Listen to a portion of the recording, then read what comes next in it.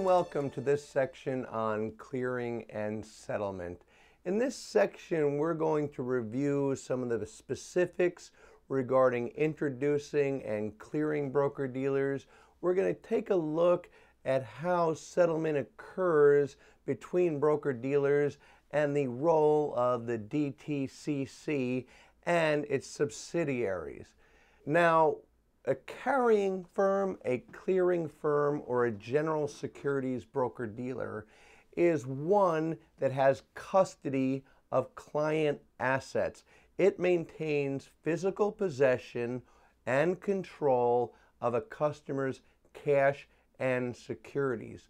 The general securities broker-dealer has a minimum financial requirement to qualify as a clearing firm of $250,000, but $250,000 wouldn't even pay the bill to set up the computers and back office operations for a clearing broker-dealer.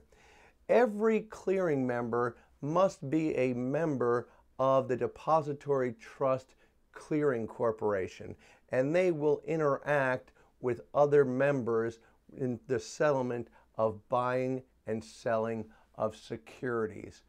Now, an introducing broker-dealer is a non-carrying BD, has a minimum financial requirement of $50,000, and they are perhaps a small broker-dealer with only several offices, and they find it more convenient and cost-effective to contract with a general securities broker-dealer or a clearing firm to provide the clearing and settlement and custodial functions for their customers.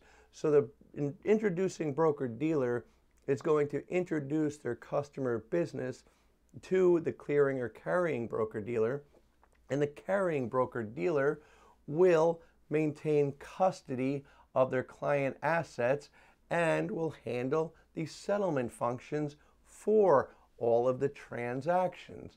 There are two ways that this agreement or clearing arrangement can be structured.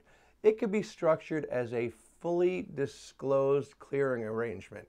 With a fully disclosed agreement, the clearing firm knows all of the information regarding the customers. They are aware of each and every transaction that each and every customer does.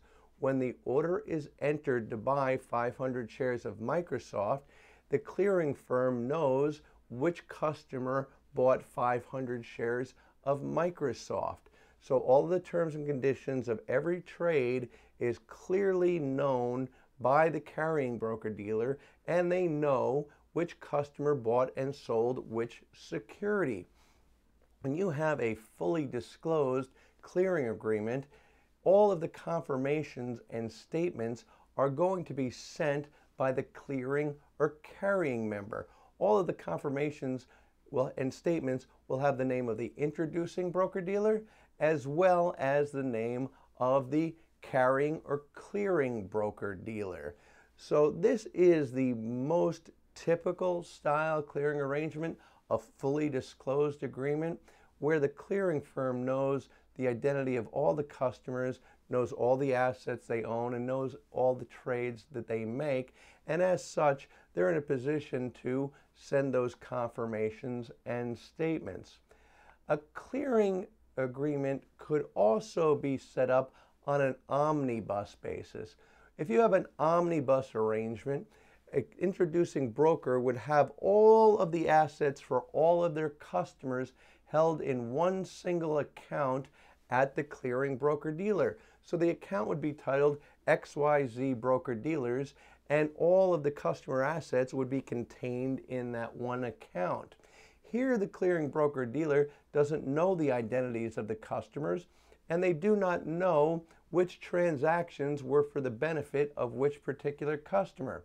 Because the clearing firm doesn't know these details, when you have an omnibus clearing arrangement, the confirmations and statements must be sent out by the introducing broker-dealer because they're the only ones who know which trades are for who. Now, when you have all of the customer assets pooled in one omnibus account, The introducing broker-dealer may not allow their customers to trade on margin. You can't put other customers at risk because certain customers want to borrow money to buy securities. So no margin trading in the omnibus clearing arrangement. This really is the exception to the rule, most likely testable for one question for you on your exam. Now, the clearing agreement is a very important arrangement for the introducing broker-dealer, and it is a large part of the general securities broker-dealer's business. When a clearing agreement is entered into with an introducing broker-dealer, or sometimes known as a correspondent broker-dealer, that clearing broker-dealer must file that clearing agreement with FINRA for review and approval. The introducing member files the agreement with FINRA for review only. Now, the broker-dealer who is providing the clearing services, the general securities broker-dealer, is going to provide a wide variety of services to the introducing broker-dealer, and they will also have a large number of reports that the introducing broker-dealer can use to manage their risk and to review their business. Every clearing broker-dealer must provide a written report to their introducing broker-dealers annually, detailing what types of reports and features it has available for the correspondent or introducing broker-dealer to manage their business. This report must be provided to the introducing broker-dealer at least once a year and no later than July 1st. This is a little bit of an outlier date for the test, but it's one you should know. July 1st, the introducing broker-dealers must have received that list of reports available to it from the clearing broker-dealer. Now, the clearing agreement has to have certain items outlined in it. For example, who is going to execute trades? Is the introducing broker-dealer going to execute trades, or is the clearing broker-dealer going to execute trades? Who is going to send confirmations and statements? In a fully disclosed relationship, it's going to be the clearing broker-dealer. In an omnibus relationship, it's going to be the introducing broker-dealer. Who is going to be responsible for the anti-money laundering policies and for the customer identification procedures? Will it be the introducing broker-dealer, or will it be the carrying broker-dealer? Who is going to provide stock loan services for customers who want to sell stock short, and who will provide the capital for margin for customers who want to buy stock on margin? Cashiering, who will receive and distribute checks and securities, and who will keep the records relating to transactions, customer accounts, customer statements, etc. Now, all clearing members must be members of the Depository Clearing Corporation, and the Depository Clearing Corporation, or DTCC, is a national clearinghouse and central depository for securities. It is owned by the members, it is regulated by the SEC, and it is a member of the Federal Reserve Board, meaning, God forbid they needed it, they could borrow money directly from the Fed. Now, the DTCC has started or established 3 different subsidiaries to handle clearance and settlement in various types of situations and securities. You have the Depository Trust Corporation, you have the National Securities Clearing Corporation, and you have the Fixed Income Clearing Corporation. And we're going to take a look at each one of those closely, and we're going to detail their role in various transactions.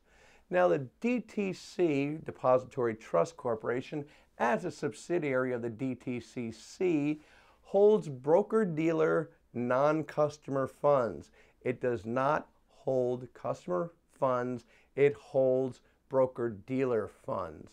It holds all securities in book entry or journal entry. It does not hold physical certificates.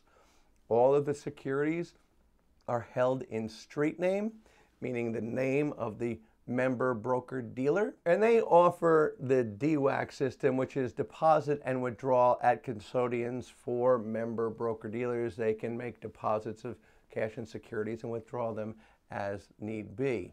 The FAST system is something that you may see just definitionally. The FAST system is a feature of the DTC that has all of the securities registered in their nominee name of Seed & Co. directly with the transfer agents of the corporation. So I'm going to say that again.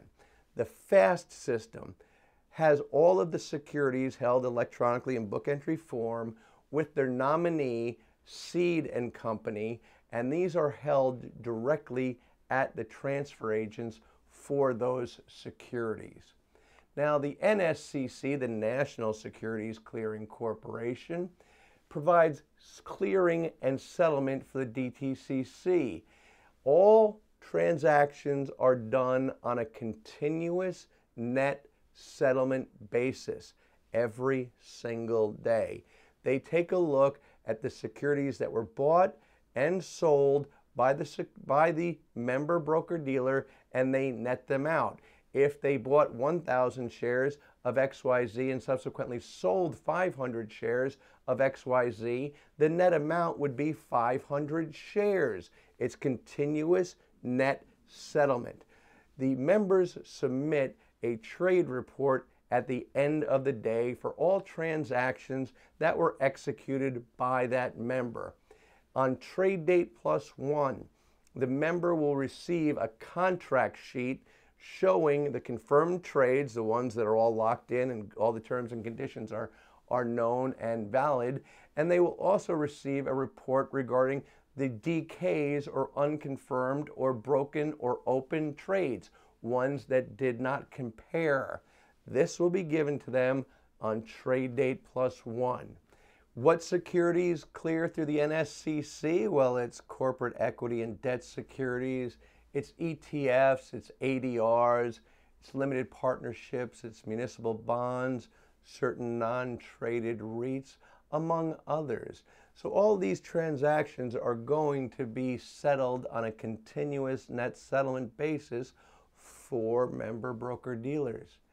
Now, the Fixed Income Clearing Corporation, or FICC, provides clearance service for mortgage-backed securities and government securities. They provide real-time risk reporting and matching for all transactions in these fixed income securities.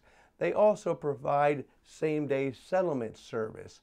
So here we've kind of broken down the three subsidiaries of the DTCC, the Depository Trust Clearing Corporation. We took a look at the DTC, we took a look at the NSCC and the FICC, all three playing a critical role in the settlement and clearing of transactions between clearing broker dealers. So some good test points here for you.